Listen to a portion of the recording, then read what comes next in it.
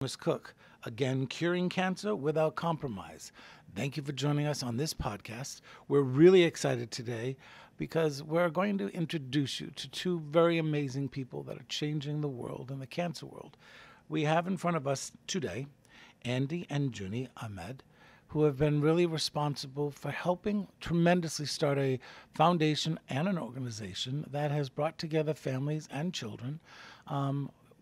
Gentlemen, ladies, welcome. Welcome here to TYME. And would love a little bit about the foundation. I'd love to hear more about it. Of course. And thank you. The Joseph Ahmed Foundation was established in honor of our son, Joseph, who passed away in 2014 to Ewing sarcoma. Joseph was diagnosed stage 4. And when your child gets diagnosed at a stage 4, you run out of options fairly quick. Yeah. So, and running out of options also means entering into a desperate state where you're trying to find anything that can possibly help your child. After losing Joseph and after the devastation that he left behind, we felt that the way we would honor his memory was by doing for others what was not available for us. So we established this foundation with the mission of researching for Ewing sarcoma drugs that can actually work in this type of cancer. And how did you hear of TYME?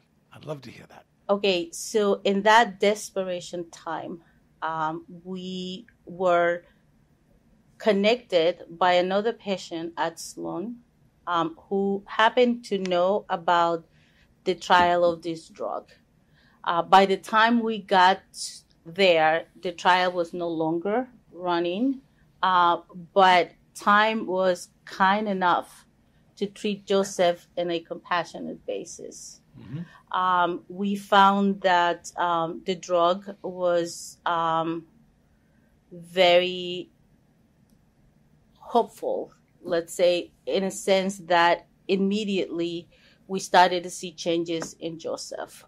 It was something that when he was at a time when he had very little options, this drug was able to extend his life to a point that he was able to do things that the hospital had already told us he couldn't do, like attending his prom. How nice. And the foundation now is how old and how long has it been going? The foundation was created 2 years after the passing of Joseph, and that was 2016, basically at the beginning of 2016. And for now, we've been in business for about 3 years.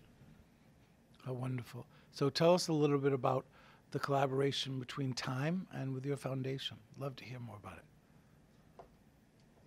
So once again, TYME has demonstrated to have a heart of gold, I would say, because when we brought the proposal of running a trial for Ewing sarcoma and other sarcoma patients using this drug SM88 as the drug for the trial, they say yes, and that was incredible for us, being a young foundation and collaborating with a company like TYME, who is in this space following a similar mission as we are in the Joseph Ahmed Foundation. We share the common goal that we want to help patients in this space, that we want to bring hope, that we want to bring treatments that can be viable and helpful with their diseases. This is for children, correct? Mostly? The trial? Yeah. Children and adults. And adults. Yes. Tell us a little bit about the disease. What is Ewing sarcoma for folks out there that don't know about it? The Ewing sarcoma is a type of cancer that's considered to be rare, where only 2% of the cancer patients have it. Ewing sarcoma hits the bones and the soft tissues surrounding the bones. It also attacks teenagers and younger children. In general, it does not really hit adult. So it's vicious. There's no cure for it. When Joseph was in the hospital, at a certain point, they used to give him chemo that was made about 35 years before that date. It was very sad. And that's why it was really nice and kind of time to collaborate with us, offer us this medication for free so that we can continue and try to help other kids who are in the same situation as Joseph was, and get them any help in extending their life or even cure them. Who knows? I mean, we're praying for that. Can I also add Yes, something else? I think that something that is very typical of Ewing sarcoma is relapse. So patients can achieve remission, but that oftentimes is a short-lived remission and then relapse. And by the second time that these patients relapse, they run out of options. The disease is vicious. Wow. You know, I was very privileged to have gone to your gala that you do every year. Tell us a little bit about that gala, because you actually brought all these families, children, and people together from this community, which really never had an outlet to come together like this. It was an amazing event, but let's tell the folks out there a little bit more about what that gala is. So we have every year, this is a yearly event, and it started 3 years ago, and is an event surrounded by hope. The themes of every year has been Horizon of Hope, a Night of Hope, and it's all about what we represent. We represent hope. We want to give those parents and children, just like Joseph, hope that there could be something out there that could make a difference and change the course of their destiny. So when we have this gala, we bring together people from all walks of life and people who have been touched by cancer, either because they have experienced it personally or a family member. We also collaborate with another foundation, and their children, who are children fighting cancer, attend our gala. It's a beautiful thing because we showing them that we're working for them. That these are the children that we want to help, and these are the children that we want to make a difference for.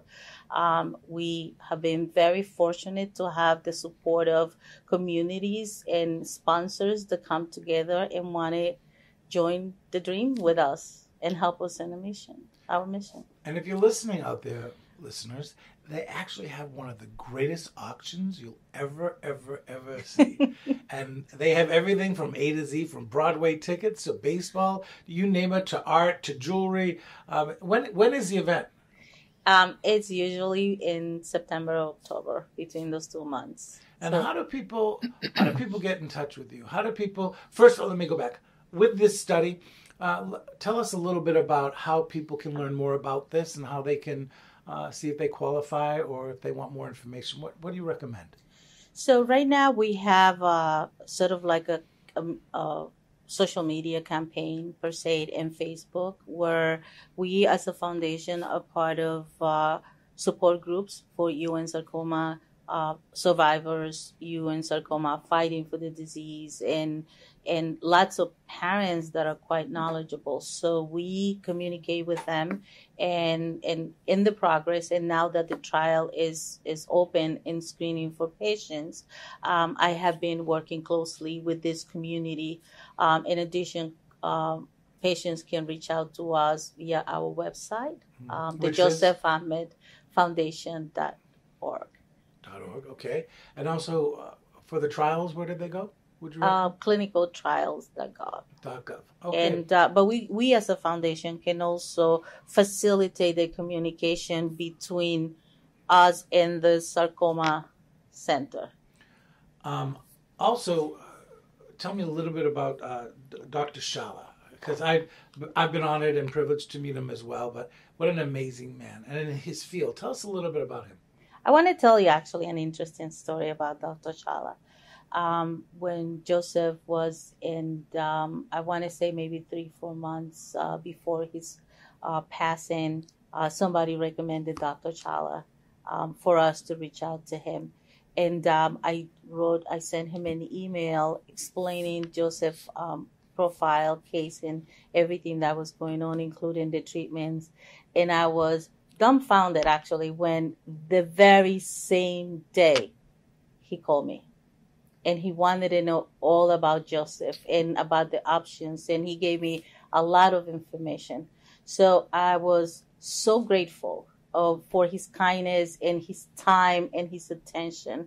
And it's made that probably there even wasn't a chance for Joseph to go to the Sarcoma Center, but he wanted to be part of it. He wanted to be able to help as much as he could. And that actually made an impression.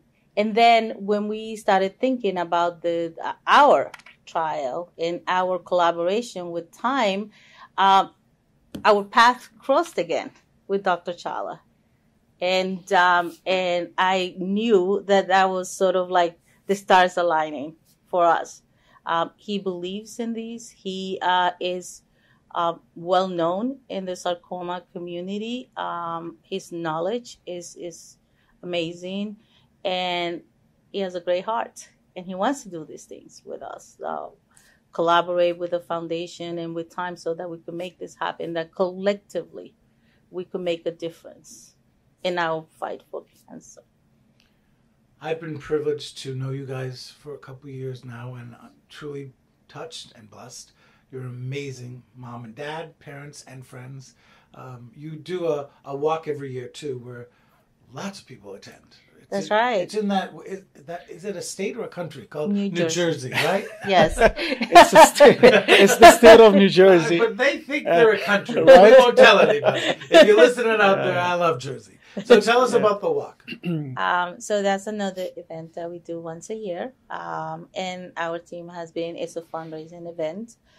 Again, we are so fortunate to attract people from, again, all walks of life, people that care, people that want to give back, and they partner with us in fundraising and making our event a total success. So the marathon has been has been growing significantly from the first year to the last year. The numbers are increasing, our fundraising is increasing, so it's really a great thing for us. And you have some great sponsors on that.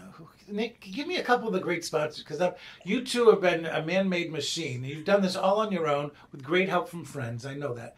But tell us a little bit about your partners. So we get sponsorships from different places. I work at the New York Stock Exchange. I've heard of that place. Yes. So we have some sponsors coming from the organization. We also have had sponsorships with Human Services, which tend to be, who else am I forgetting? Francis. The Francis Foundation also sponsor us. So we're very fortunate. So let me ask you this before we close.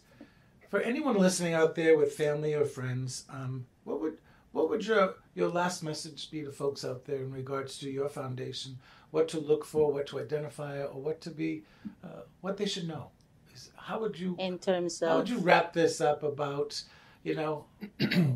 I know that what you've done with this foundation is incredible. I know that you are bringing to the surface more knowledge, more information, and education on human sarcoma. So we thank you for that. I would just love you, before we say goodbye, what are your last moments you'd like to share right now? I'm going to give my husband an opportunity to say something, but from my end is the message to this community that you're not alone. Nice. You have us fighting for you every step of the way, trying to make a difference in your life. And we're here. And also for anyone who have a family member with the sarcoma or any type of pediatric cancer, they are welcome to get in touch with us, the Joseph Ahmed Foundation. Just Google it and you're going to find our website. You can communicate with us. You can get a lot of information from the website. It's about even finding out about early detection of the disease. So the Joseph Ahmed Foundation.org again, please. And you have a lot of information in there. So thank you, the two of you. Thank you for all you do. Thank you for your friendship. And thank you so much on behalf of TYME and this country for everything you're doing to pay it forward. Thank you, Thomas. Thank you. Thank you. Thank you for listening to another episode of Treating Cancer Without Compromise.